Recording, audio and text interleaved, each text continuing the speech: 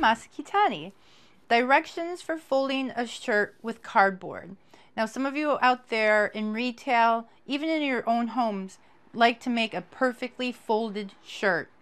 And there's no better way than to do it with a piece of cardboard. You first off need a piece of cardboard approximately 22 inches long by 7 inches wide.